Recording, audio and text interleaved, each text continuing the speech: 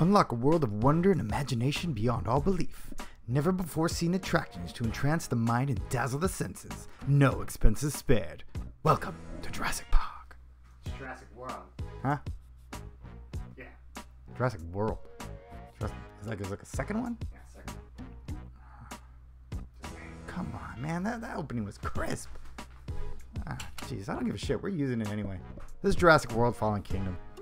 Welcome back, and for those expecting a Johnny English review, you should really be asking yourself why. Today we're laying down odds for the 5th installment of the Jurassic Park franchise. So let's go over what we already know. In 1990, Universal and Steven Spielberg took a chance on a film about a zoo with dinosaurs that were brought back to life by using blood from fossilized prehistoric mosquitoes. This film was called Jurassic Park, based on the best-selling novel of the same name. The film was a blockbuster hit. Adults and children alike flocked into theaters in record numbers, ultimately making Jurassic Park the 17th highest-grossing film of all time. The film combined an interesting and adequately complex storyline with interesting and adequately complex characters. I use the term adequately because the dinosaurs were the main characters, and no human actor really outshined them. Maybe except for this guy. Dodgson! Dodgson! We've got Dodgson here! Nobody cares. Nice hat. The dinosaur characters were used in such a way that even when not on the screen, their presence loomed over the entire story. Now eventually you do plan to have dinosaurs on your dinosaur tour, right? Hello? Hello? Don't get me wrong, Jeff Goldblum was great, but when you're 10 years old, you just want his weird ass to shut the hell up and show some more scary dinosaurs.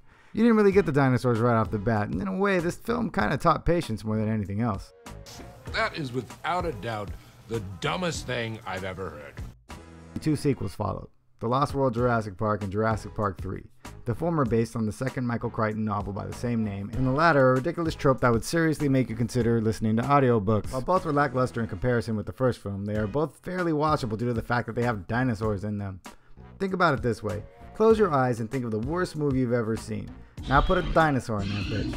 You know you're gonna watch it. Fast forward about 15 years and enter Jurassic World. Now if 1990 was the point to exercise patience, it's safe to say that this dinosaur film safely meets the cultural standard for now. So this is you, and these guys here are dinosaurs. I'm not saying this is a bad thing. I'm not some old geezer yelling about how in my day we only had 7 species of dinosaur in our dinosaur zoo, and that's why we liked it. Upping the ante isn't a bad thing as long as you don't scare off the fish. In this case, Jurassic World didn't necessarily up the ante as much as it decided it didn't want to play anymore and then flipped over the table and walked away. The overall tone of the films went from Dinosaur Zoo, that sounds pretty dangerous, maybe not, to Dinosaur Zoo, hells to the yeah, can I bring the kids? Which also, by the way, is a pretty good litmus test on whether or not you're a responsible adult. You say yes to a trip to a zoo where previously extinct hyperpredators can jump over an electrified fence at any time, swoop their beaks into your chest cavity and eat your heart while you're watching.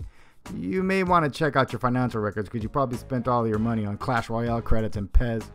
So I went over pretty much every trailer in Jurassic World Fallen Kingdom, and personally after reviewing them, I'm pretty confident that I saw at least 3/4 of the movie. We know how it starts. The island is about to be destroyed by a volcano or whatever. A government tribunal is held to see whether or not the animals will be rescued. I'm willing to bet their answer is no. It's 2-1 on that. Then a private sector billionaire, let's say this guy here, steps up and says he wants to rescue the dinosaurs. Needing someone who knows the island, he recruits Chris Pratt's character, Owen Grady. Presumably due to his ability to talk to velociraptors. Also tagging along is Bryce Dallas Howard, reprising her role as Claire Dearing, presumably because she has a 3-film contract with NBC Universal. I can't really see any other reason why. Justice Smith from the Netflix series The Beatdown rounds out the merry band, most likely because he's the closest you can get to bringing a kid on this trip without looking super irresponsible. There's always a freaking kid. They're all joined by some type of heavily armed strike team that after a while shows that they're not there to rescue the animals as much as they're there to capture them and sell them on the black market, which I think is a cool twist and probably quite lucrative. It also seems that they're not only selling the existing animals, they're making new ones that are more intelligent and ferocious than before. Naturally, this one breaks loose and runs amok and kills everyone. Also naturally, it's up to Dino Lord and his pet raptor Blue to stop them. Be careful, there's dinosaurs everywhere and they're flipping out and killing people. Some side action on this one. These two are no longer together, which makes a boatload of sense. If you go through what they went through in the first one, you don't necessarily want to keep seeing that person again. You're at like a dinner party and someone asks how you guys fell in love. You reply with, funny story, it's the same day my sister got eaten by the giant prehistoric crocodile. It's a bad look. Even when he says they're all over each other by the end of this film. And going through the trailers, she's like kind of the Tin Man in the last one, and now she like finds a heart. She cares about the dinosaurs. That being said, I'm willing to drop 2-to-1 odds that says this one is a cliffhanger and picks up in another installment. Most likely the animals make the mainland and start killing people like hotcakes. Some ominous statement here will prove to be prophetic. These creatures were here before us. And if we're not careful, they're gonna be here after. They already destroyed the island, the park is gone, feels like the crisis might turn into a two-parter. Wrapping up runaway dinosaurs, wiping out wide swaths of humanity is not an easy thing to do in a tight 190 minutes. You gotta romance the carnage a little bit, let the story do its thing. Why not let this spill over into another one? 5-to-1 says we're looking at a near Planet of the Apes kind of situation here, but with dinosaurs. A lot of the premise behind Jurassic Park is to show what happens when man plays God. The whole park is a small-scale example of what could happen when man acts with no regard for the consequences of their actions, or even the notion that just because you can do something doesn't really mean you should.